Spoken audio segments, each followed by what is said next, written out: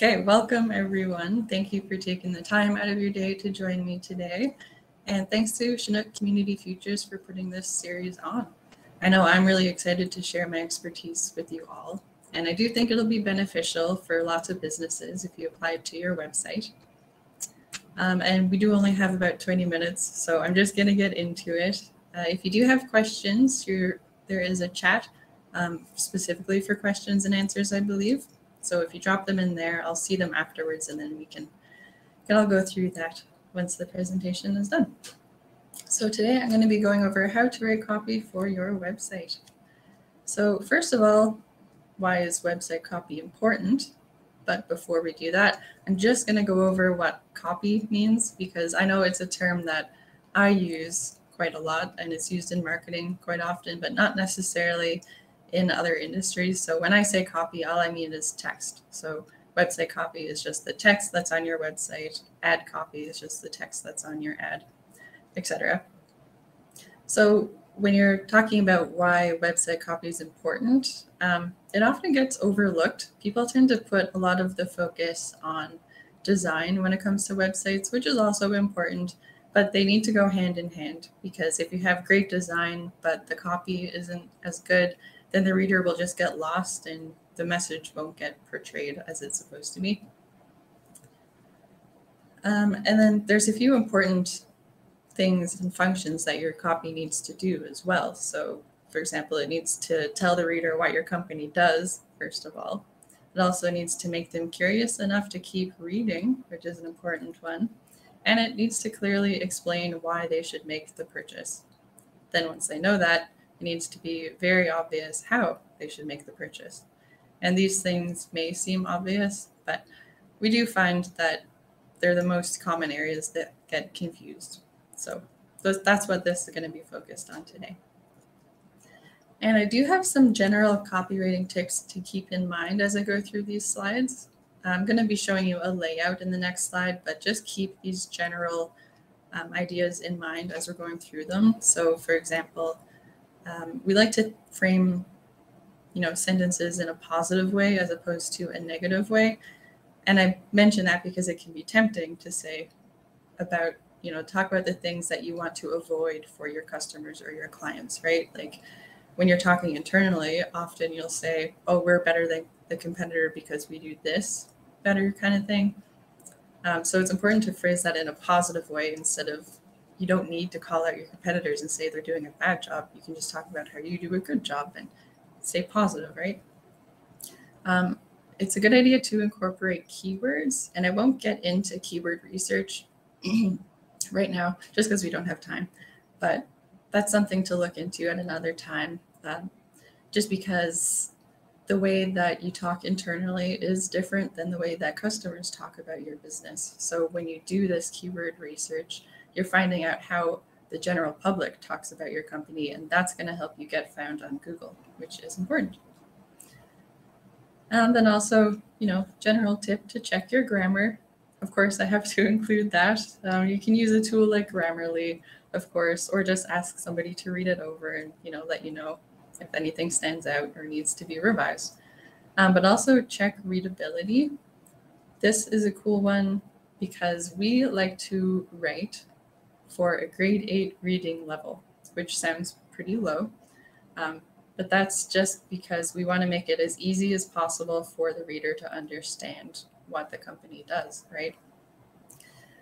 If I know that a lot of companies have audiences that speak very technically, but just because they can doesn't mean they want to, right? If you're talking more simply, it's just less brain energy for people to understand. They're more likely to stay on the page longer, and you're more likely to get the purchase. So after you've done all of this writing, you can actually take your document of text and put it into the Hemingway app or Readable. They're actually both websites. I have some links that we can share. Hopefully they get into the chat there. But you can paste that in and it'll tell you what grade reading level that you have written for. So again, we aim for about grade 8. And it also gives you nice other tips too when you go into the Hemingway app. So that's nice. Another general tip is just to shorten it, because people have short reading attention spans, right? And I'm going to mention that a lot throughout the presentation as well. And then eliminate jargon. That just kind of plays into your keywords and readability. It's the same idea as I was mentioning before about you want people to understand. They shouldn't have to put too much effort into figuring out what your business does. Okay, so I'm going to go over the layout for a website first, and this is specifically for a low involvement website that you can build on a basic builder like Wix or something like that.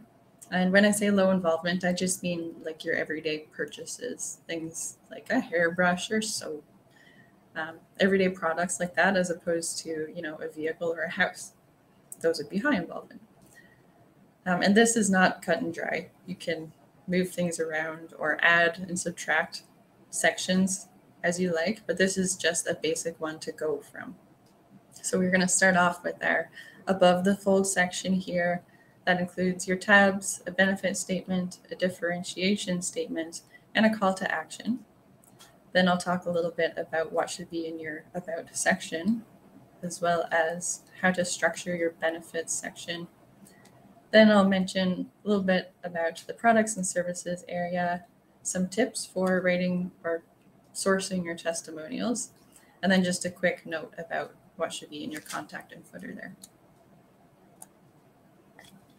Okay, so rating your benefit and differentiation statements. This is the part that you're going to want to spend the most time on. It's the first thing people see. It has to grab their attention. It has to leave them with a positive, feeling. But most importantly, you have to pique their curiosity just a little bit to get them to keep scrolling. So an example of the benefit statement is this one here, a liquor store with a distillery feel. And that just means like that's the main benefit that the customers get from walking into that store. From being a customer of that store, they get an experience. It's, really nice decor in there. It's low lighting. There's a growler bar. The staff are super knowledgeable. It's an experience that's quite a lot different than your average liquor store, right? So that's why it's phrased a liquor store with a distillery feel. And then for their differentiation statement, that's what makes them stand out from the competition. So for this one, they've got so everyone can find their drink of choice. That's talking about the variety that they sell. Like you can go in there and ask for a kitty bitty beer from St. John's and they'll bring it in for you. They already have some on the shelf actually. So it's just a lot of variety, which is cool. You can also use your unique value proposition as the main header here instead of the benefit statement. If you have one of those already and it makes sense, it's not too wordy, it's easy enough for people to understand, that can also be useful here. You can also throw in a hook to that as well if you're using it. So like a bold claim or a statistic that you have, something that you can explain further down though. You don't just make a bold claim that you can't back up, but that's where we're talking about piquing the curiosity. Like, what can you tell people to make them want to read more? But yeah, about the benefit and differentiation statements, it's important to spend a lot of time thinking about these things. Have a brainstorming session with your team, come up with a whole list of benefits and really nail down what the main one is. And, come up with what makes you different from the competition and nail down your main differentiation point. And that's, I'm sure a lot of you have done that already, but if not, here's your cue.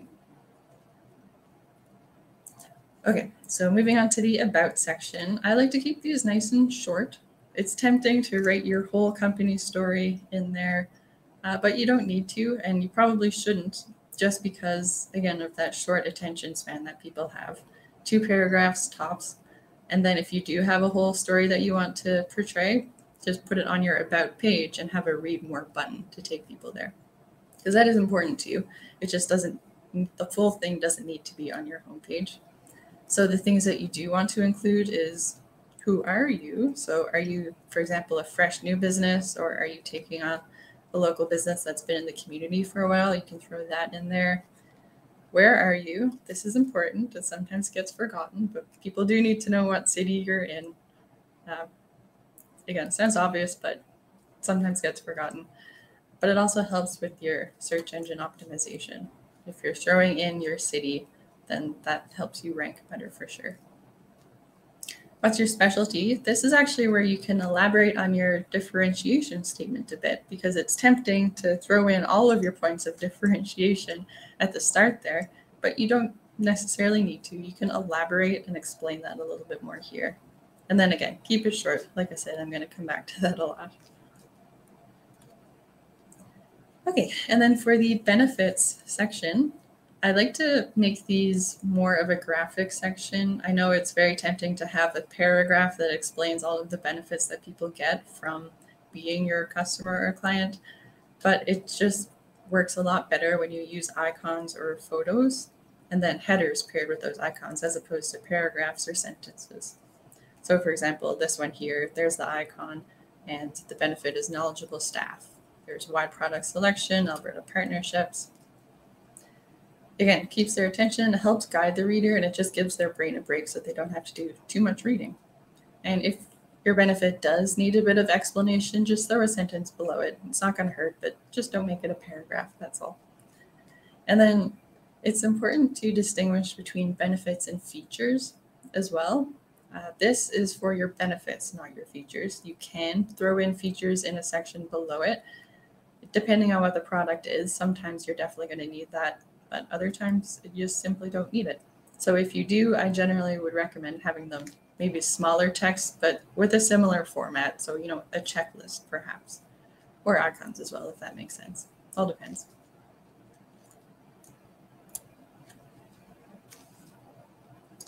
And then getting into the products and services section, I like to follow a similar structure here as the benefits features section.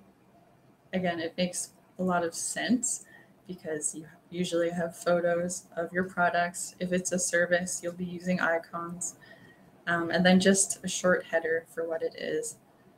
And if you have to put a description there, if it's not obvious, just keep the description short because it is on your homepage, right? And then I like to highlight just the featured products. It is very tempting to put all of your products onto the homepage, but you just don't need to. You can swap the featured products out every month or so if you like, but overloading people with information isn't going to help you. So just pick a few selected ones, I'd say 3 to 5. And if you really want to put more on there, just have them in like a slider section so you can click an arrow to see more that way. And then I also like to recommend using title caps, which just means if you have a 3-letter word for the title of your product, the first letter of your first word will be a capital letter, as well as the first letter of the second word and the third word, as opposed to leaving those second capital letters out. Just helps your page look professional. That's all. It's just something that I've noticed tends to get forgotten occasionally.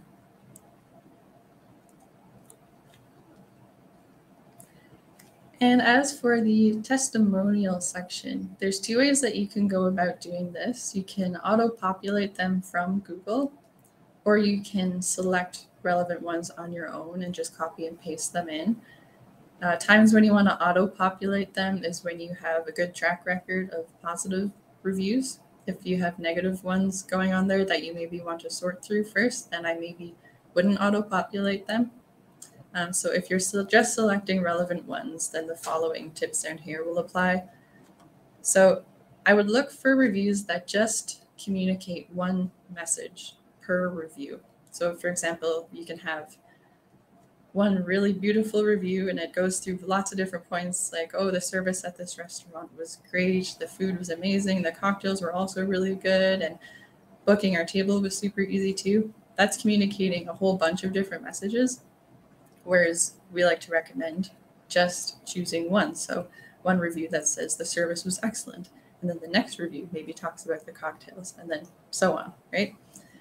It again just helps the reader keep their attention. It's more clear, it just helps.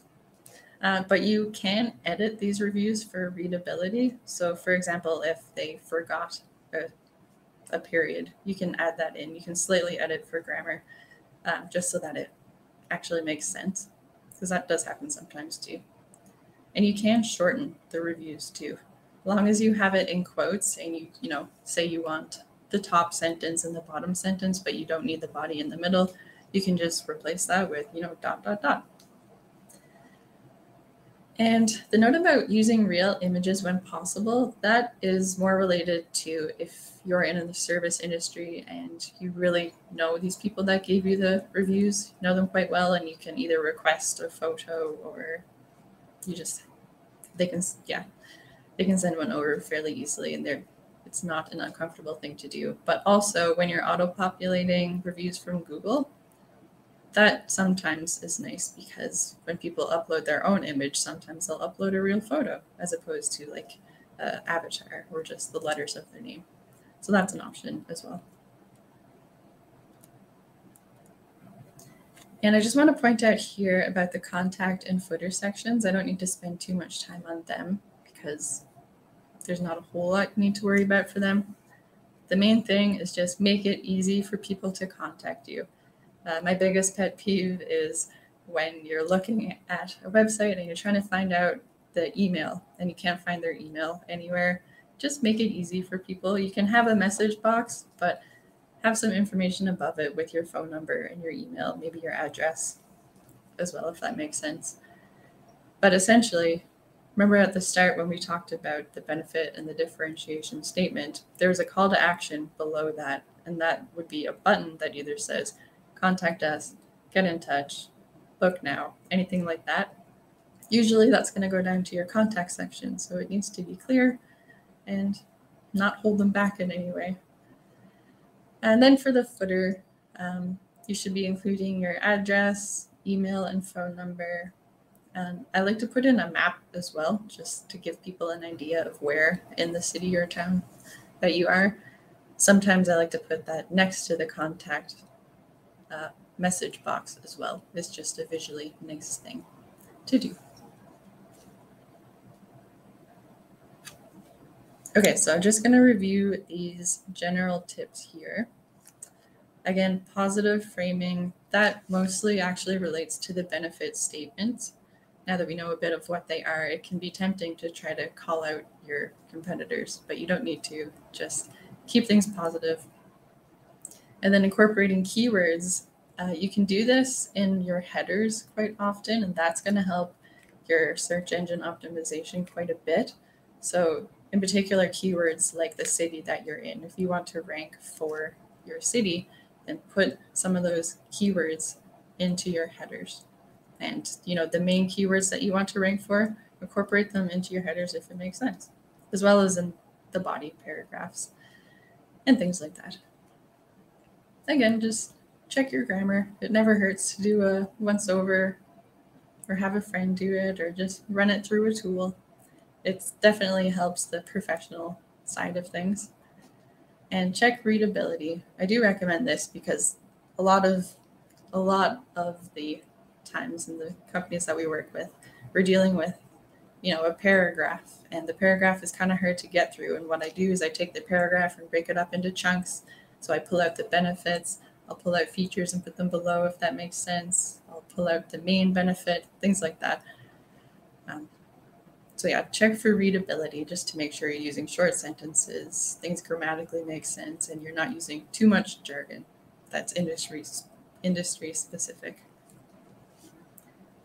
And as always, shorten it. I know it hurts. Definitely hurts me when you write a masterpiece and then you have to go in and take out half of it. It does happen.